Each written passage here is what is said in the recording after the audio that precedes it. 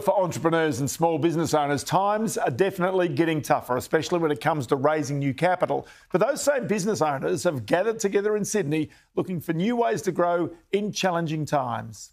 For the first time in 3 years, business owners have been able to swap ideas and information at SuiteConnect, a networking event for Australian NetSuite customers. NetSuite, a cloud-based platform, gives budding entrepreneurs tools to scale their business and to run their businesses from wherever they might be. SuiteConnect brings different businesses together to help them learn and grow. And the energy in the room has been incredible, so it's great to be back face to face. You know, an in-person event is a big tip, but then, you know, to see, it's always good. Even before, you know, all the pandemic, it's always been amazing to get in a room with the ecosystem, customers, partners.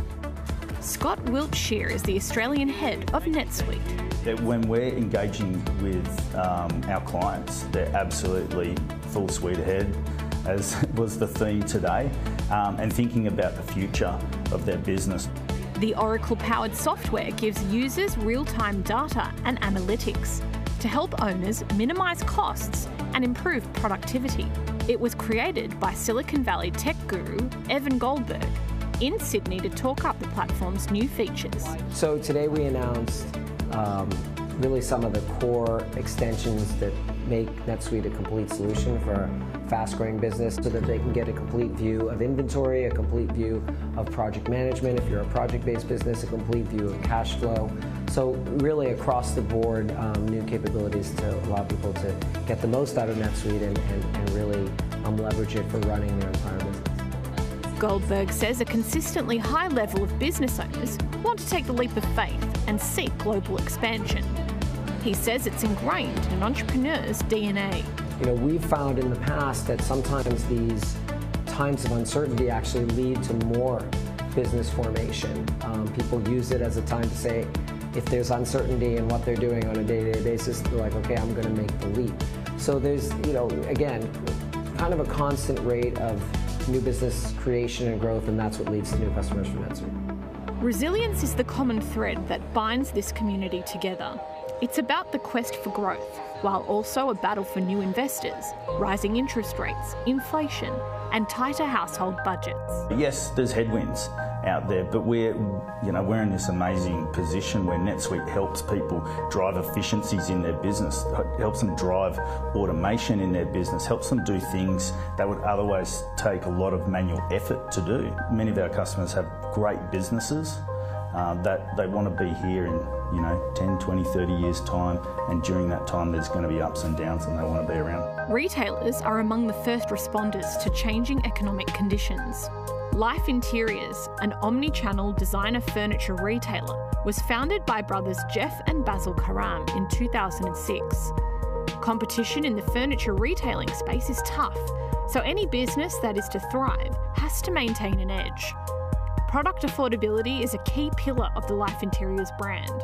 The emphasis is on keeping costs down, but that means rising inflation is a challenge. The cost pressures that are coming through are genuine, and I think the opportunity we have ahead of us by providing an affordable range of designer furniture is bright, but at the same time we need to tread with caution as a family-run business, and I think it's no different than any other business, which is looking at ways to grow profitability and maintain cash flow and our cash balance as well. The business had to adapt quickly to changing conditions in the pandemic.